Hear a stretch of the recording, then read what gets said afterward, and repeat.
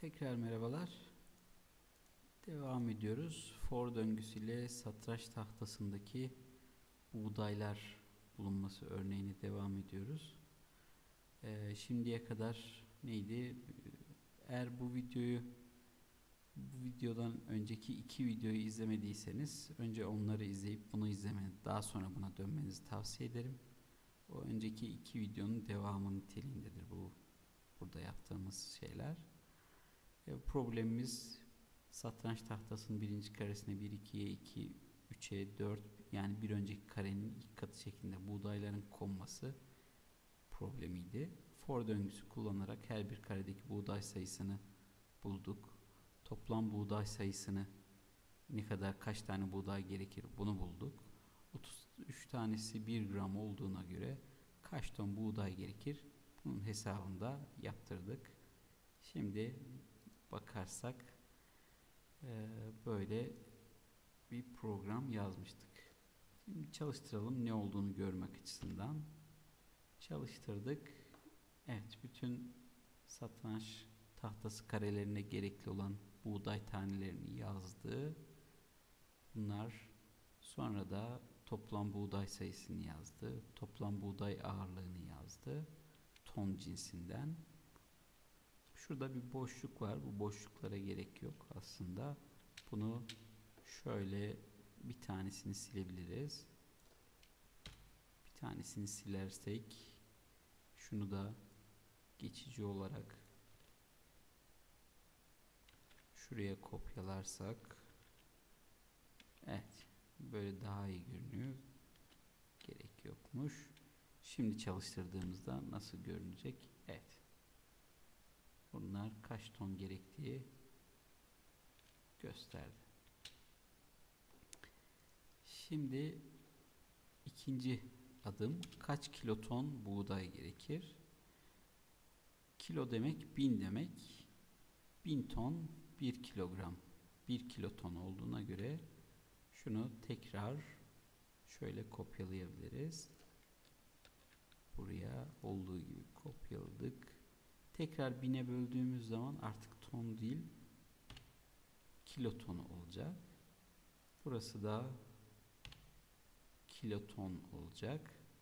Kiloton cinsinden bunu bulmuş olacağız. Şimdi çalıştıralım. Yine 3, 4, 5, 6, 558 milyar kiloton gibi bir şey çıktı.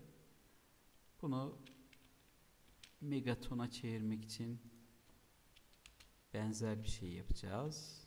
Tekrar 1000'e böleceğiz. Tekrar 1000'e böldüğümüzde megaton ya da milyon ton cinsinden bulmuş olacağız.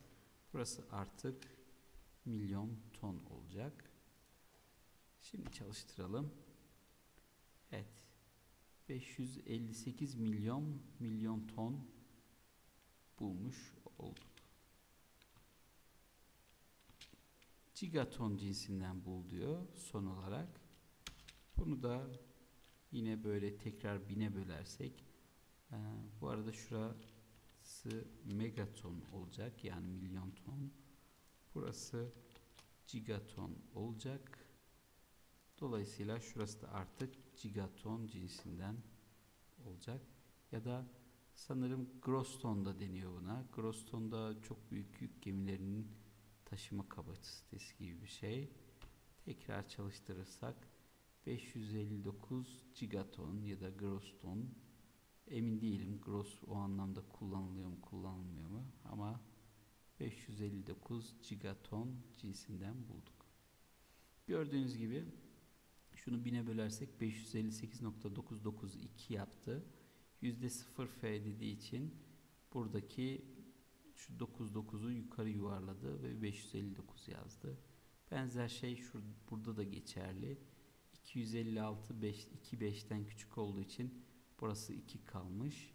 Şurası da 6 yani 1 5'ten küçük olduğu için 6'ya yuvarlamış.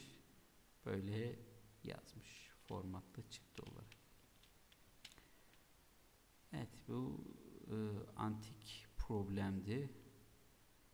Bir satranç tahtasına her birine bir önceki karenin 2 katı kadar buğday korsak ne kadarlık buğday tanesi gerekir? Kaç ton buğday gerekir? Bunu çözen bir program yazmış olduk. Burada float veri tipini, init veri tipini gördük. For yapısı içerisinde bu veri tiplerini kullandık. Daha sonra for döngüsü içinde elde ettiğimiz sonuçları for'un dışında yorumladık.